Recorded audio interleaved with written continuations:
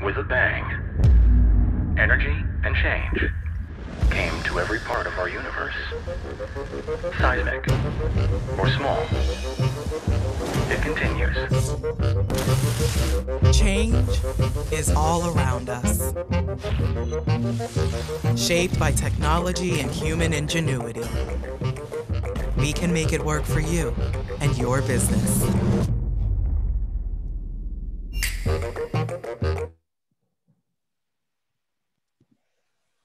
Good morning, everyone. My name is Margaret Mueller. I'm the president and CEO of the Executives Club of Chicago. Thank you for joining us this morning for a really exciting conversation.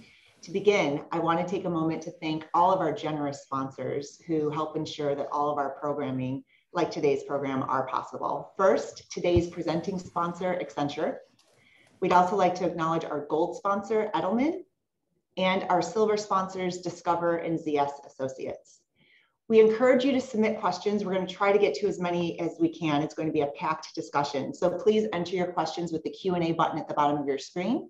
If you run into any technical issues, just email programs@executivesclub.org and members of the team are on hand to assist.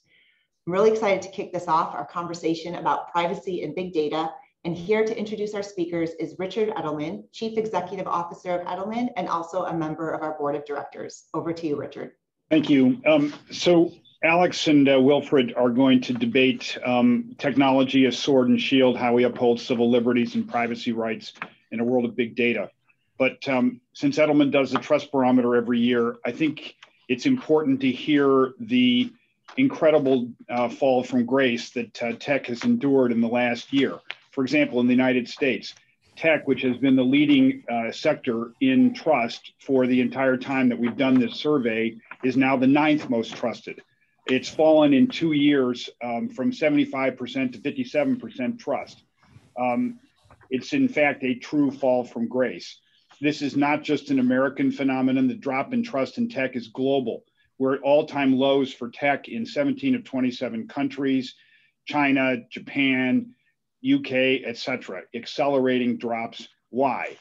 Number one is fear of job loss to automation.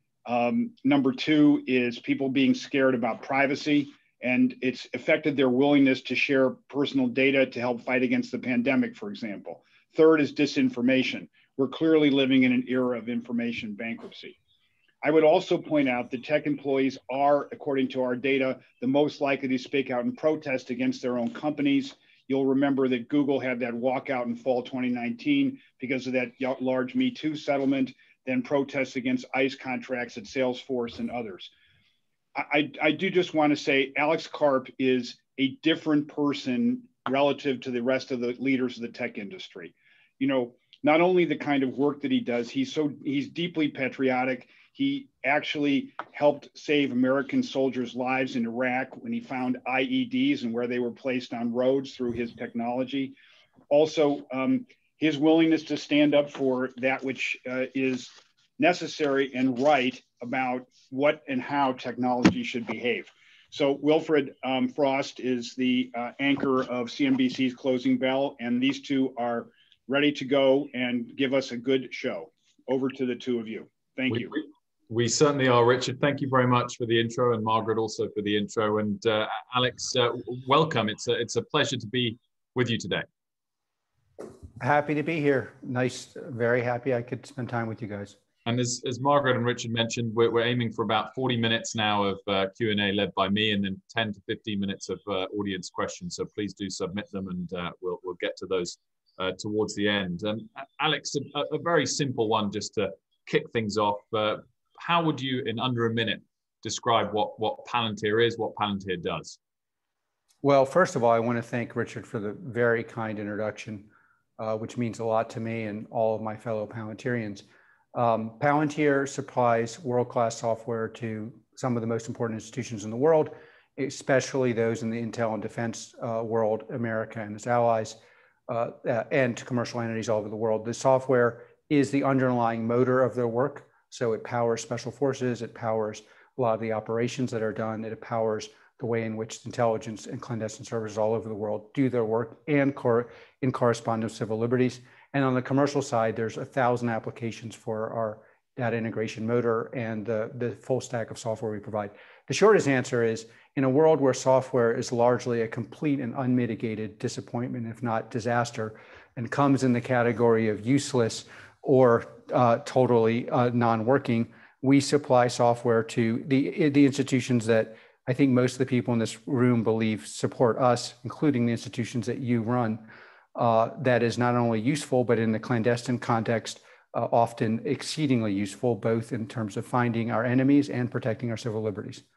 So when you also, just another introductory question, when you consider the growth in big data analytics in software more broadly, it's been huge over the last decade. It's been huge over the last year or two. Where are we on the curve of that? Are we in the first innings? Well, I think the way to look at this is we've gone through a number of industrial revolutions. And by the way, one of the things that Richard is essentially alluding to was that tech, largely American, often West Coast, but Midwestern American were the dominant parts of it, was both linked to progress for society and the creation of wealth. And so now we have this thing where software is really often very much linked to a couple small group of people on the West Coast getting wealthy. And you have where we are in this cycle is this, to your question, we are at the way beginning of a disruption where software and its execution end up being the determinant variable of military, clandestine, and commercial success. And so what you had led by America, it was starting, quite frankly, I would say, with the Manhattan Project, where we often forget we built the impossible in a record amount of time with de minimis resources, and then winning the Cold War, and then but these things were often hardware, chemicals, hardware, nuclear, hardware, something focused.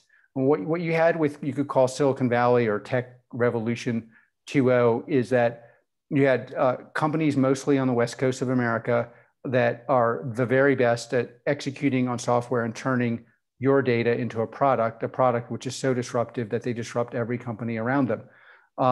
And that revolution is at the beginning because companies like the companies that are represented here and all over America and all over the world are going to implement software and combine their business acuity, their operational acuity, and world-class software in an effort to create jobs, wealth, and prosperity, and also to succeed in the competition of business. So I would say, I think we will look back at this time as a converging point where software and where the hardware used to be dominant, now the software and execution will be dominant. And what you're already seeing now is that on the military, especially military and commercial front, countries and entities that are good at software have just an enormous advantage, even if nothing else works. And clearly, you mentioned all of the Silicon Valley growth in the last decade, and if you snapshot the market cap of tech companies and where it's headquartered, it paints a very clear picture of the US lead in this tech innovation, software innovation of the last decade. Today, if you snapshot what's likely to evolve over the next decade, would the US still have the same scale of lead over the rest of the world in terms of that level of innovation? Well, it depends. Don't expect many people are actually tracking our company, but it's like, I think there's a lot of what's very positive in America is we were born in Silicon Valley. I think we were the first company of our size to move. We moved our headquarters to Denver. I think there will be a wider distribution of tech companies outside of Silicon Valley in America. But to your question, America is, for lots of reasons, the best at building software. There are other countries that do it very well. If you look at Germany has some strong companies. Israel is very strong. There are other countries. But if you look at just purely on the vulgar metric of market cap, so the battleships of software tend structurally to be in the US. I think they will move from the West Coast further into the Midwest. I'm very happy with our decision to move into Denver for lots of reasons, including a lack of a complete monoculture that you have in Silicon Valley. that you don't have in other places. But there's an underlying question, and since you're stuck with me for, I guess, a full hour, I'll just give you the longer exegesis on some of the advantages that America has in this one area. And by the way, I'm not saying in every area. I think there are areas where we're not, particularly advantaged over allies and adversaries. But it's interesting to ask, why has America been so dominant in this one area? And I spent a lot of my adult life outside of America, in Germany, writing a PhD and then building our business. We have a large business in Japan. We have a large business in Europe, and then to some extent in other places.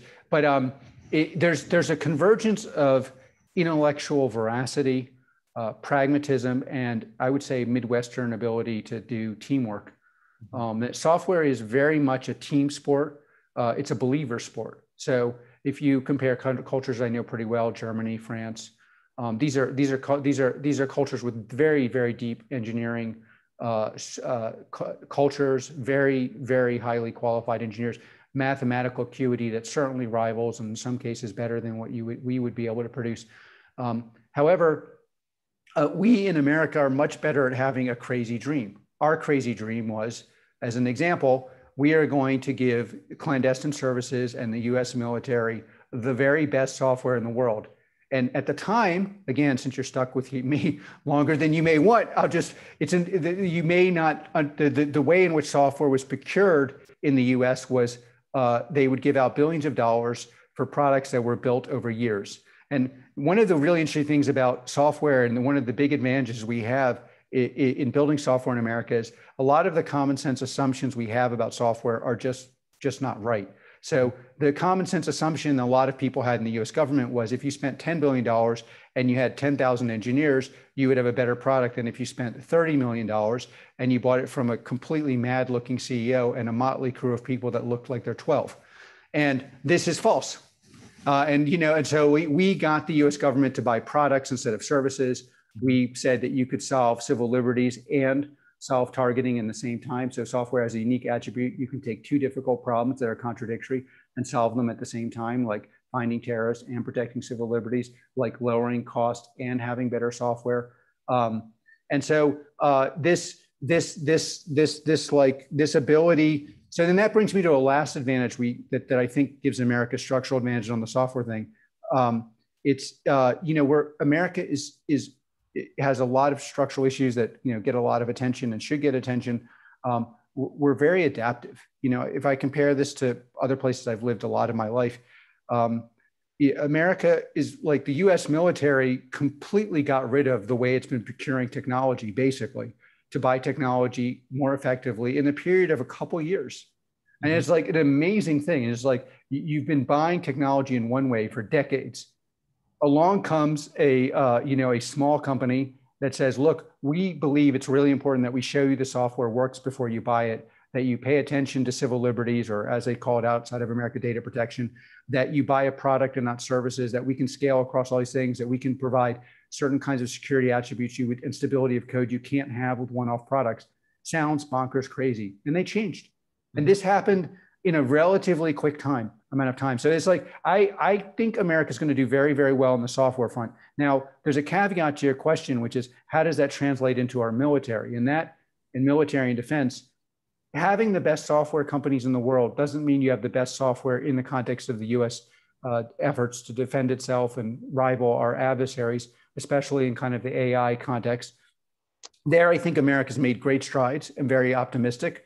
Much more optimistic than we were years ago, precisely because we've changed procurement, because of the realization that people running these things in a clandestine military services realize that America can do very well and win, but not if it's bringing the 50,000 hours of services and thing instead of rallying our very best of the best to our cause.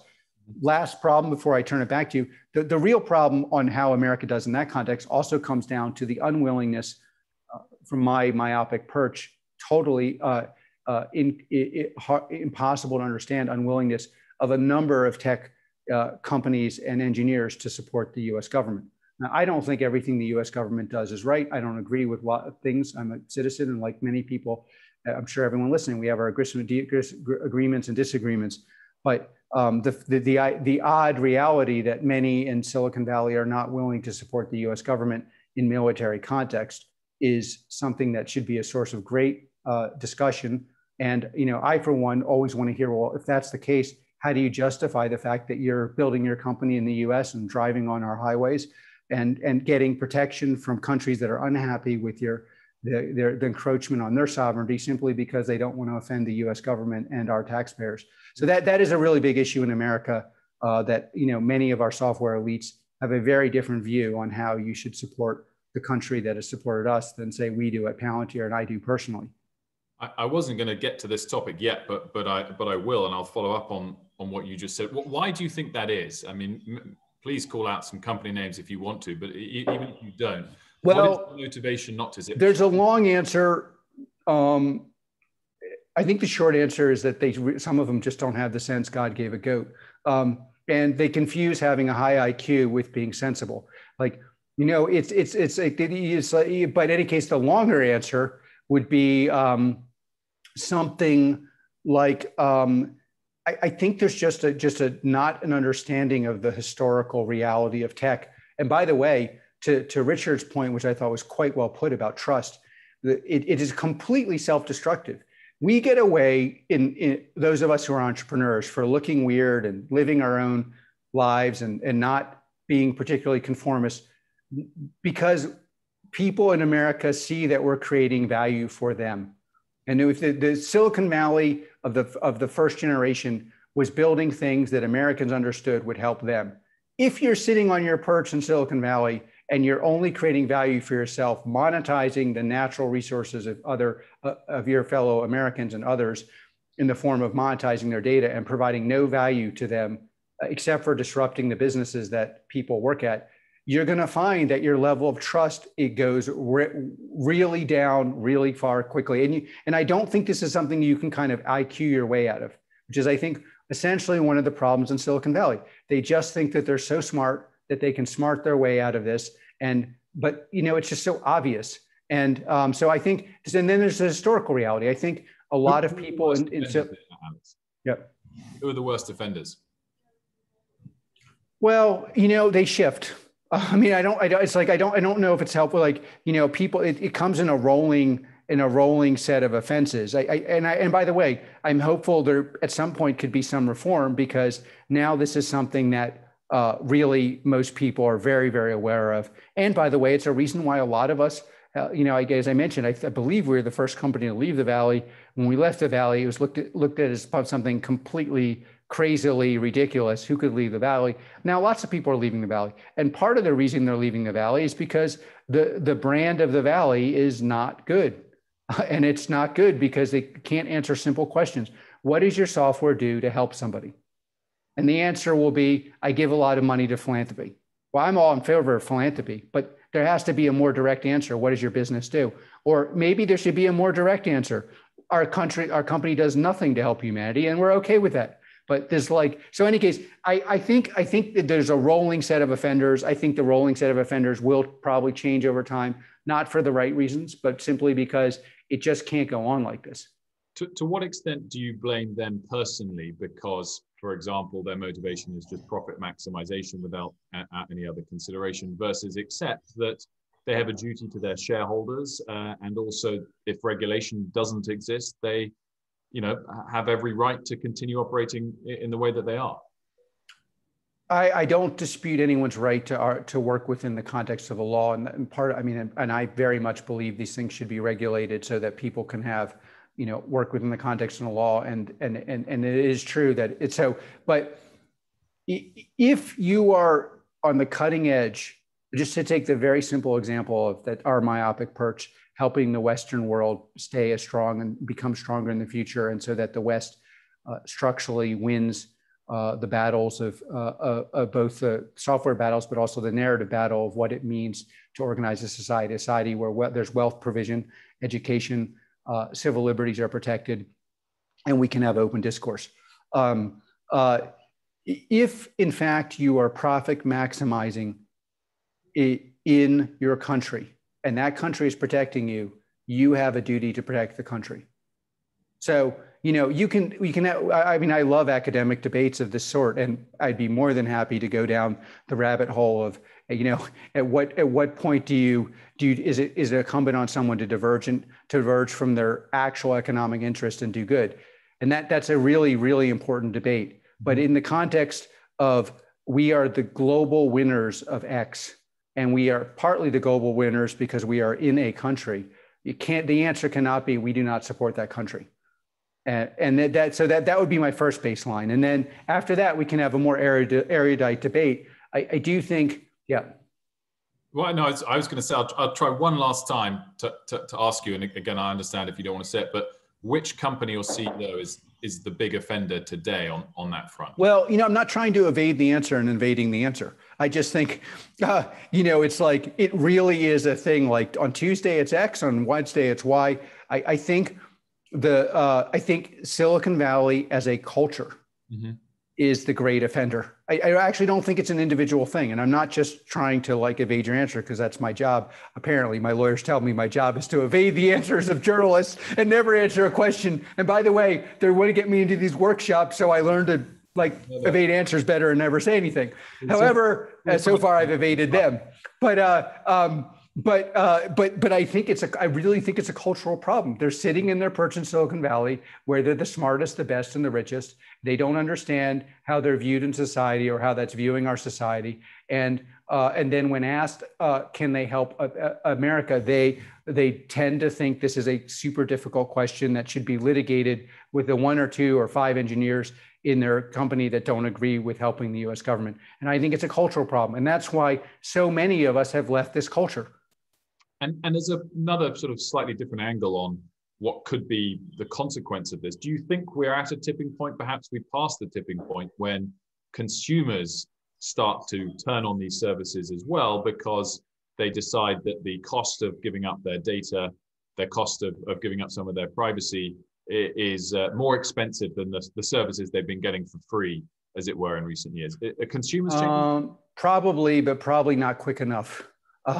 It's just because it's, again, the technical abilities of Silicon Valley are unparalleled, and it just makes it super, super easy. Like, the products are built for ease. It's easy to do it. It appears to be free. I think that governments have to be involved. I think governments have to be involved for 2 reasons.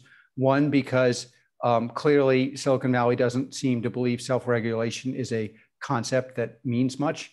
And B, I think the cost to the corrosion of our discourse, and also the wealth disparity, is so high that it will over time will lead to just totally dystopian discussions, and feeds into the hands of people that may in fact have less on the remedy side, but more on the populist side, which I don't think is in anyone's interest. So I think that's where this is going to have to go. I think it's interesting. This is also generally the view outside of America. It's becoming the view inside of America. And I think that I believe there will be change, but not quick enough. In terms of it's a good time, I think, to come to the words mentioned in the title of this discussion about whether tech is a sword or a shield. But overall, despite the last 10-15 minutes of our discussion, I presume your conclusion is today that it is much more a force for good than it is for bad. Is that fair? I think I agree with that, but I think strong tech is always a sharp instrument. So if you take our product, we power most of the clandestine services in Europe, the most data protection rich environment. You can't even sell your product in some countries in Europe until you prove the civil liberties protections will work, which in kind of more just plain terms means we can show exactly how the software is working, who actually touched the actual targeting package, how they touched it, what the data sources were in the European context, what was purged, what was not purged. However, any tech that actually does something effective can be abused, which is why there is always a need for government sovereignty, governments being involved, citizen advocacy to understand. By the way, it's another reason why tech has to be built so it can be made transparent. In our case, it's so easy to like sell something. In many cases, these things don't actually work, but a black box. And it's like, there has to be a way to take the box apart and see what's happening in the engine as a way of creating transparency. And to the introductory point, there's a crisis of legitimacy around these things. And there's a legitimate side of that crisis of legitimacy, which is these very sharp tools can be abused, will be abused if they're not looked at carefully. And then there's got to be a way that normal people can look at the tech and evaluate, is this being used? Under what conditions is it being used? And is it being used in a way that is either not legal or not ethical or something? Or do we need to change the law because our norms have changed around how the use of the tech should happen? But I do think every technical advance is something that could be abused. In aggregate, the advances are, much outweigh the dangers, but obviously there are dangers. I want to get on to military uses and then also what you do for individual clients in a moment. But just to round that part off, are you optimistic regulators and lawmakers are on top of this, that we'll see the right regulation in the next year or two, or not? I don't know, actually. The true answer is I don't know. It's like, it depends on how much of a push people make on our leaders. There has to be a technical discourse about what is actually changed. And so I would put it at like 50-50. Switching focus or a bit more on specifically the military clashes that we might have in the next decade or so, hopefully we won't.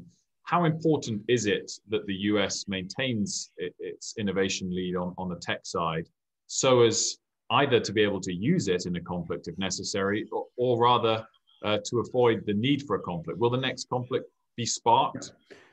There's a lot of points here, and this would be where there's a legitimate intellectual disagreement between me and most people, I would say, in Silicon Valley. But the interesting thing about software is it's just nonlinear to the extreme. So we tend to want to believe things we're working on or things tech products we interact with are similar, and it largely comes down to taste. What do I prefer in X tech product versus Y? But de facto, I could switch, and there's usually a cost difference, and that may be more the case in hardware. It's not the case in software. So this is, again, back to why do I think America will continue to produce world-class disruptive software companies? It's because there's a culture to do this. The culture is disruptive, and the output is totally nonlinear. So one country can spend $100 billion, and a small group of startups in Chicago can get financing worth $100 million, and they just massively outperform the country that spent the $100 billion. And so to your question, I believe the West, and America in particular, needs the best software-enhanced systems or software systems precisely so that we don't have conflicts. Because if, in fact, our adversaries have the best software systems, software-empowered systems, or in the end, pure software, which you could call advanced AI. AI is often thrown around as a jargon term, but in this context, military technology powered by somewhat or completely autonomous systems, or human-powered systems that also have autonomous capabilities. Those capabilities are not going to be even. It's not going to be one is here and one is here. It's one is in the at the moon and one is at a skyscraper range. And the country, and this is where I just flat out have a disagreement with most people, I would say in the Valley, but often others, and it's a legitimate disagreement, I guess. I believe if one country has a nuclear bomb and the other country has a set of dull knives, the country with the nuclear bomb is going to define how the world works. And they are going to have very little interest in what, maybe, and maybe my academic friends disagree with me. I believe in universal norms. I want universal norms. I believe in like Kantian ethics and the American Constitution. But if our adversary has a nuclear bomb and we have a dull knife, I do not believe that these kind of norms will ipso facto sprout from the hearts of humans, and the world order that we like to live in will actually exist in the way we like to live in it. And I think the mistake in the framing is to either, on the one hand, assume that the delivery of arms is going to be in any way similar. So that's linear. So it's a 10, 20% difference, and you can make up with it by spending extra capital, which is just not the case in software. Or they believe the norms of our adversaries will inherently migrate to our norms under some kind of interesting self-referential dialectic that happens automatically, which I largely don't understand as an argument. Now that you can have that argument, I don't understand it and don't subscribe to it. And at Palantir, we believe that to have the kind of norms that we want to live in the world, there has to be parity, at least parity, if not superiority, in the context of delivering software to America and its allies. Is there a country that's close to being ahead of the US or has a chance of being ahead on this front? China, perhaps, Russia, Korea? Well, China and Russia are both one of the things I did this crazy PhD in Germany, and one of the most important things I learned was that we were taught to take the argument that we are disagreeing with it, make it into the very best argument humanly possible, switch out everything, and then defeat the argument. And so, I think we shouldn't just, because we have so many disagreements with China and Russia on so many fronts, we should not ever underestimate how sophisticated these cultures and countries are at highly technological things, including software, but other things that sometimes involve weapon systems, but just involve other things that just involve in technology. These are highly developed, highly capable, worthy in the sense of they can produce things we can produce or better if we're not careful adversaries. And in both cases, I would be certainly we would be remiss not to put our best foot forward. I would say in this context, one of the things that I believe is in Palantir and in my years of building the company and running it is you really have to focus on your own business. So it's the most helpful way to beat our rivals is to put our best foot forward, not to run around talking about how great they are. Obviously, we have to be aware of how strong they are, but America is more than capable, especially in the software context of winning. But it is very much the case of putting our best foot forward. And to your point, if we do not put our best foot forward, we won't win. Have you engaged with both the Trump administration and now the Biden administration on this? And has there been a change in response? Are you encouraged by the response? Well, it's funny. We've worked with our software's been deployed under 4 presidents. The level at which these things happen is like us engaging with, say, someone running a part of the DoD or a part of a clandestine service. These are highly capable professionals. Honestly, I wish more people had access to them because this crisis of legitimacy that we have across the West and in America as well is in part because the people that are doing some of the most interesting, coolest things and most important things that are highly competent and knowledgeable never show up in the public. But we're very engaged along a whole series of these issues, many of which we're obviously not really allowed to say much about under the last 4 presidents, and very hopeful that we'll be very engaged under this president. I want to switch focus a little bit and talk about your work with various corporates. Of course, lots of business leaders listening today. How do you entice a company to do business with you? What's your pitch to them? Well, the thing is, we have a number of the more important companies in the world using our products. So just as an example, 3M, Chrysler, Fiat, Rio Tinto, BP is a very, very long list. And a lot of our growth, both in commercial and in government, is concentric circles of people saying, hey, why is it that ABC doesn't work? And in the beginning, in the Intel's play services and DoD and in commercial, it's well, why don't you call that motley company we've heard of with the crazy looking CEO with the 12-year-olds? Because, we've heard that the software works.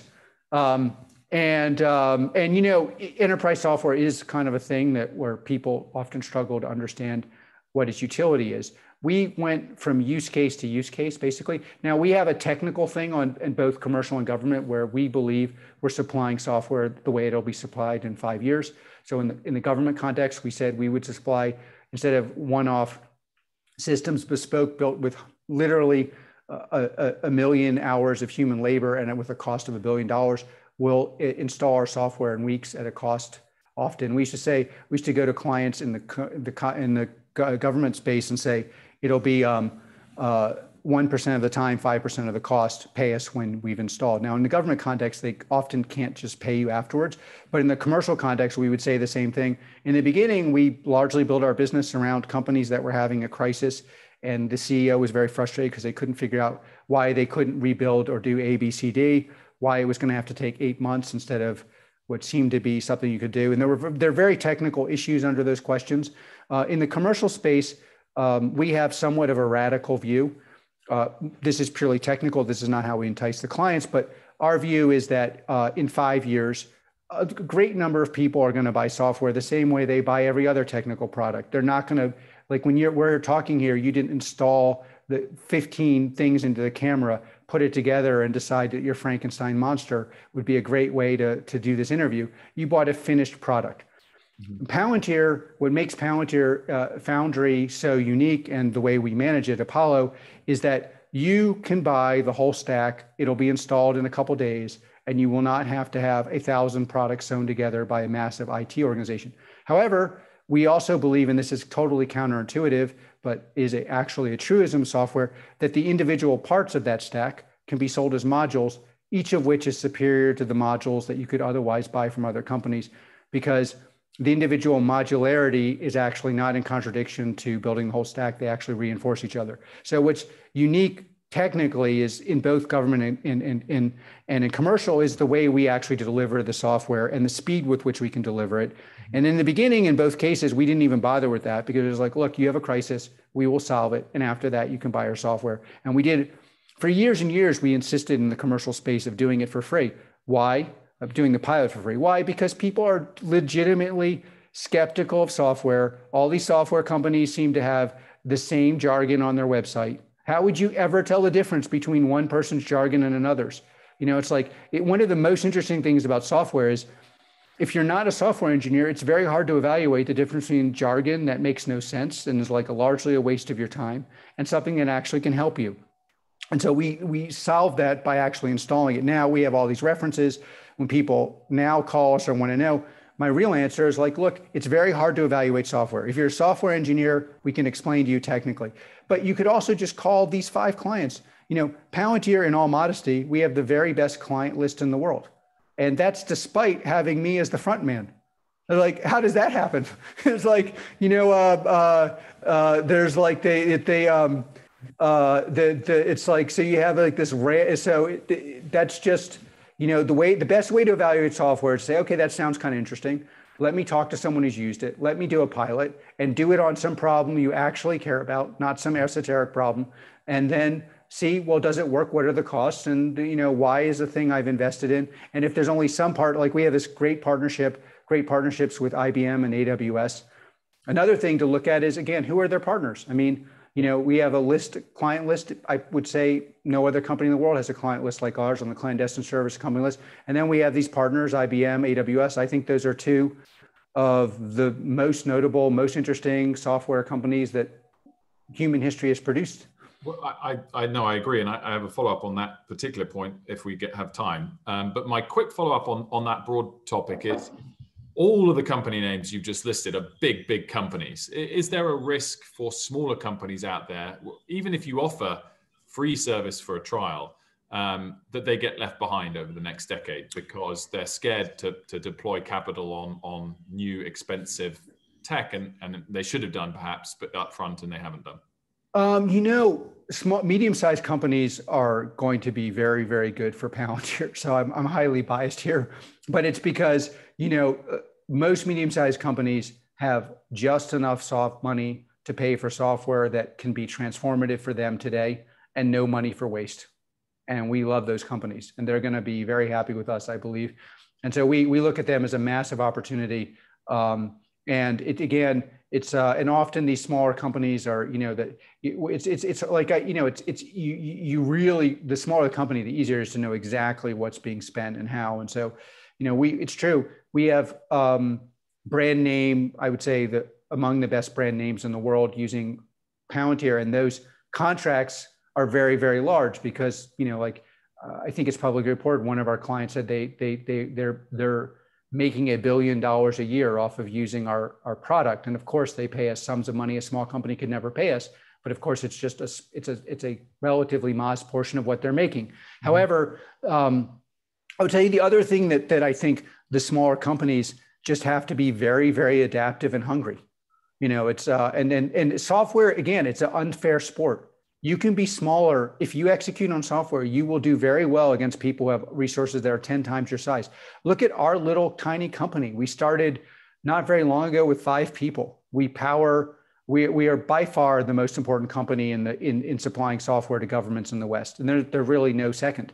And so, like, how does that happen? So you can go from small to big very quickly. I think this is also something American companies are really, really good at, being adaptive, changing, throwing out ideologies that don't work, working with people that you may never have worked with before. This is a cultural attribute of the USA. And I think one that we, Palantir, are going to benefit and are benefiting from enormously already. You teed up the IBM AWS partnership there. Some would have thought you guys would all be rivals. So what exactly are you doing with them? Well, I mean, first of all, the IBM AWS need no introduction, and they don't need me or Palantir to extol their virtues. IBM is one of the, is the oldest, most storied, and maybe has the largest global footprint of any software company in the world. Is just absolutely dominant in certain jurisdictions. AWS is this product juggernaut run by very, very technical people. It is very interesting in building partnerships that, the classic cliche is it was very easy for us to work with them because 75% of us are engineers. The last other 20% of Palantir are highly quantitative. And so these are great product companies. You could say that we should be adversaries, but what we've learned in our work, both in the clandestine, military service, and commercial, is companies at their level of talent and technical acuity know how hard it is to build what we've built. And so it's a very quick discussion. It's much quicker, easier discussion with companies like this on how you partner, because we know what we have. We're not entering their space, and perhaps they could enter our space, but they know how hard it is, because building what we've built, especially the parts of the stack they want, like in IBM's case, it's a modular, they want some of our modularity, a part of our stack, but not all of it, are very hard to do. And then in AW's case, we're partnering on a number of use cases. They also know how hard it is to do. And then we respect their cultures. We work very well with them. And so if you meet cultures that you work well with because of deep engineering prowess and similar kind of ideas of what would work and not, then it's very easy to sort out, well, here we should work together, here we shouldn't, because you have a pretty clear and deep understanding of the enormous problems that IBM has solved, that AWS has solved. We have no interest in trying to solve those problems. And I think they have a fair deal of respect for what we've done in a very short period of time. And so, like, when we make these claims that, quite frankly, some on Wall Street have thought have been mad, like, we're providing software that in its totality, you can buy it once, or its modularity is the best on the market. And that's how, and by the way, people will buy software in a different way. That seems mad maybe to someone looking at this from the outside. It doesn't seem mad to among the two best software companies in the world, because they know how difficult it would be to do that. And they can evaluate that what we're saying is absolutely true, and they can do that very quickly. I wanted to ask about being public. You've mentioned the short-termism in the past that can come out of Wall Street by having to report every quarter. And clearly you're more in the public eye and the crosshairs once you're a public company. Do you weigh up going public and wonder sometimes whether it would have been better to stay private or not? Well, when my lawyers call me 80 times before this call to tell me that I can't talk about the relationship between the quality of the air and our share price, I can't talk about how much I love my parents. I dare not mention that I wrote a PhD. I must not laugh at certain jokes, and I must avoid anything that would sound optimistic about our business, let alone, God help me, if I say any of my personal views. That I don't like. Of course, I'm resisting it, and as you may notice, so far they haven't, shackled me to their massive prison of inability to speak on anything that would matter for Palantir. Obviously, it's like we're used to being in the resistance in some ways at Palantir. We fought large bureaucracies for the good of this country, I believe, and to some extent won. And we are, to some extent, battling away with short-termism on Wall Street, which I think is one of the most destructive, corrosive attributes of an otherwise interesting and largely functioning system. We told the Wall Streeters that we will focus on building the long-term health of our company, that we are going to invest in our product development and in our clients first and foremost. And then, you just have to battle it out with them. But, I would say from the perspective of Palantir, we've been at this a long time. I have a lot of people at Palantir who stayed at Palantir because they believed in our company, and to some, because they believed for reasons that sometimes are hard to understand. And I struggle to understand, they believed in me. And they, unlike many people in tech, their share price was both going in the wrong direction and illiquid. And they stayed for years and years and years and years. And now those people have shares that are actually quite valuable. And I'm very proud of that. And, I think despite the fact that we have to battle it out, we've been battling it out with Silicon Valley and venture for people. Now we have to battle out the short-termism of some people, not all people on Wall Street.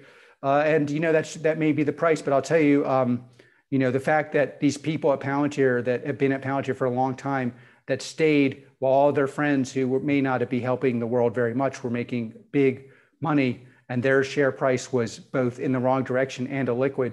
I'm very happy for them. And it makes my life better too, because I feel even freer. I don't have to wake up in their service every day, or still wake up in their service, but I don't feel imprisoned by my responsibility to free them from a share price that was pretty bad for them. So it's a mixed bag.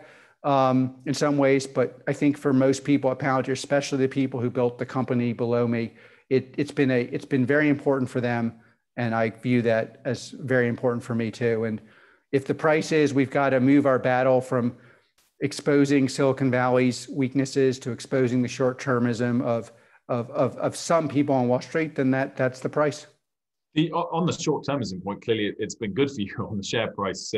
The share price front, and you've been in the crosshairs in a good way on the Wall Street Bets Reddit forum. Did you keep an eye on that? Is there an aspect where you worry, gosh, it's been too hot in the short term, and that means next year people are going to be asking me why the share price is falling? Do you worry about that?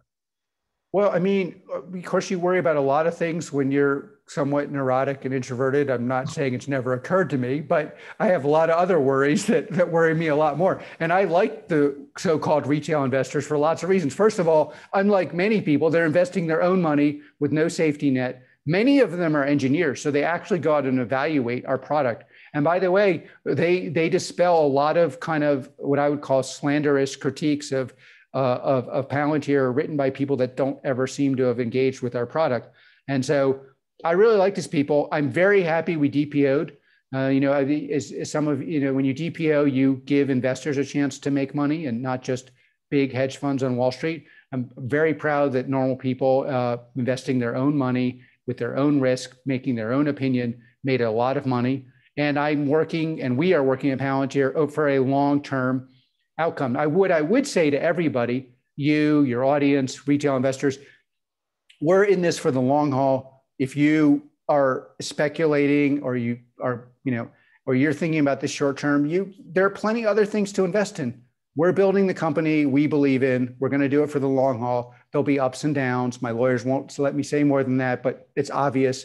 And if you want something else, it's a huge world. Buy some other stock. Yeah. You don't have to buy Palantir. No one's forcing you. We're completely liquid.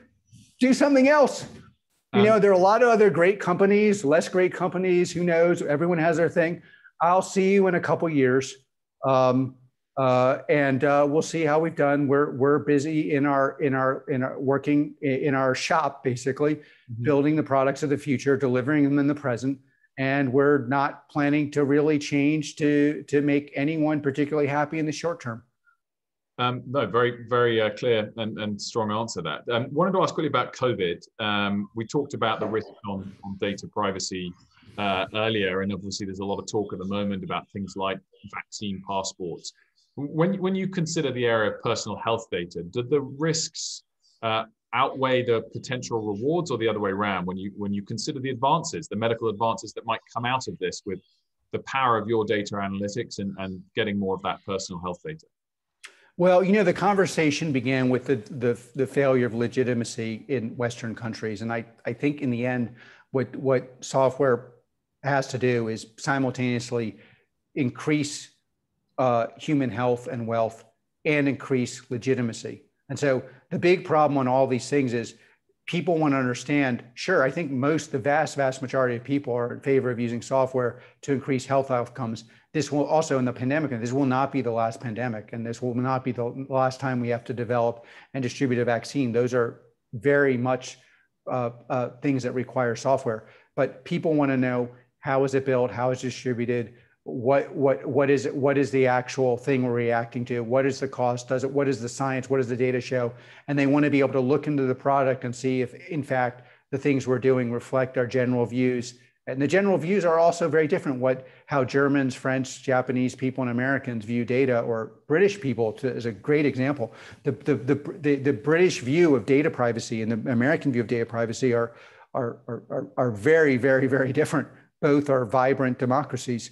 So these things also have a certain cultural specific nature that cannot be ignored. And is that, to use a fancy ex-academic term, is that dialectic between output, transparency, and legitimacy. And we really have not done enough on the interplay between output and legitimacy. And then you get these huge problems. But by the way, we're going to obviously have to solve these problems, because this will not be the last pandemic. This will be not the last time we have to distribute a vaccine. It will not be the last time we have all these discussions about who goes where under what conditions. And we're not out of it yet. Wanted to end, Alex, two more questions, both audience questions that have been sent through whilst we've been going. The first is, what is the single best and the single worst decision you made as a CEO over the last decade?